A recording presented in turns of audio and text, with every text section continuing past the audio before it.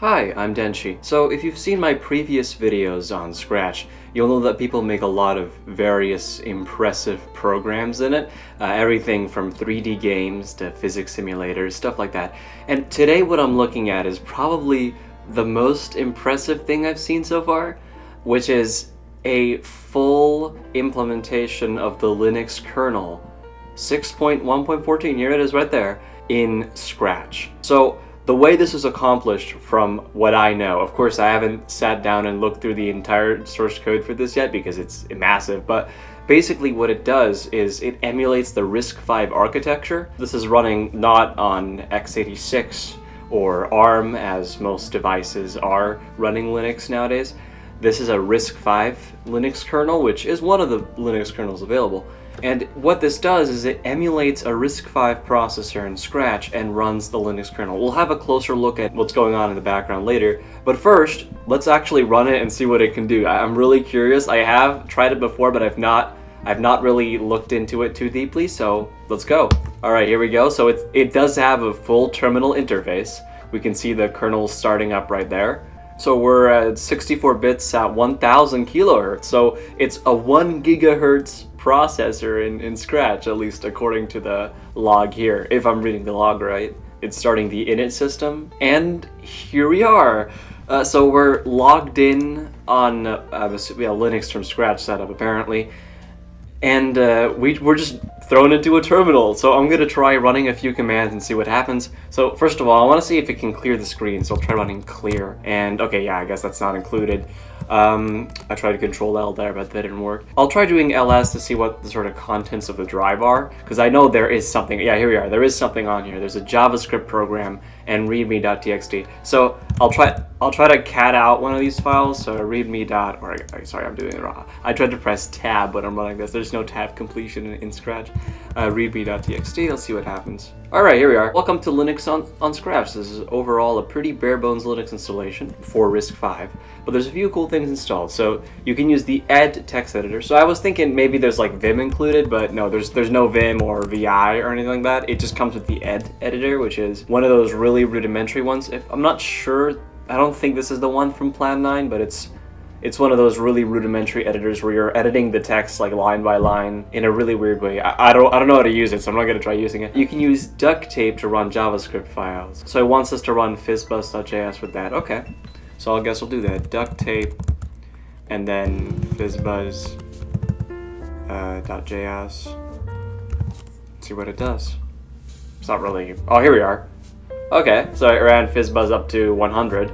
Huh, well, there you go, it works. I guess I'll cat the readme. I tried doing control L again. I'll cat the readme again because there was more information in there I didn't read. There's a benchmarking utility installed called CoreMark, which can be used to test the speed of the RISC-V emulation. Okay, let's try that.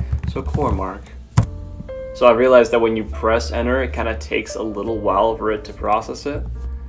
So I just kind of have to wait, because it takes a second. So I'm currently, yeah, there you go, it benchmarked Scratch. So it says the CoreMark size is, wow, that's quite a coincident number. Does it come with like PWD? And okay, we're in root. It comes with ls. If I try to list like our binary programs, what is there? Okay, so there's a few things.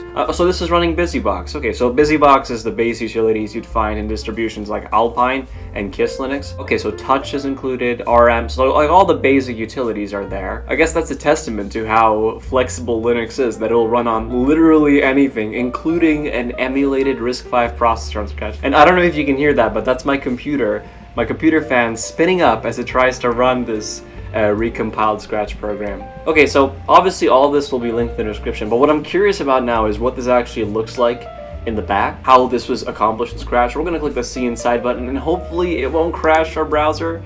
Okay, there's a few things going on. So this is presumably just like a blank sprite. What's this then?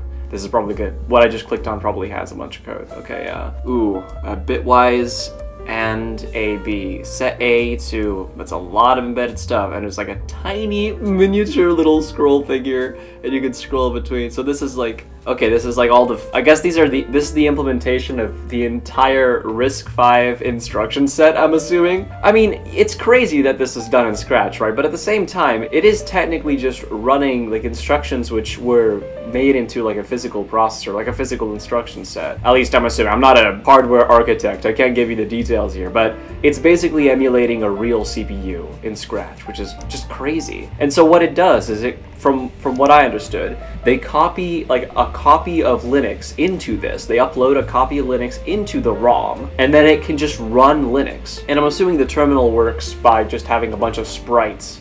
And there's a pen tool as well, so, which is weird because I know that Scratch has like a text tool, so I'm surprised that's not being used, but I guess not. I guess it's like emulating a display or something. So what's this? This is the, oh, these are all the different key events. So key events, and then those go into the processor, okay. And then here's like the run button, which actually starts the program.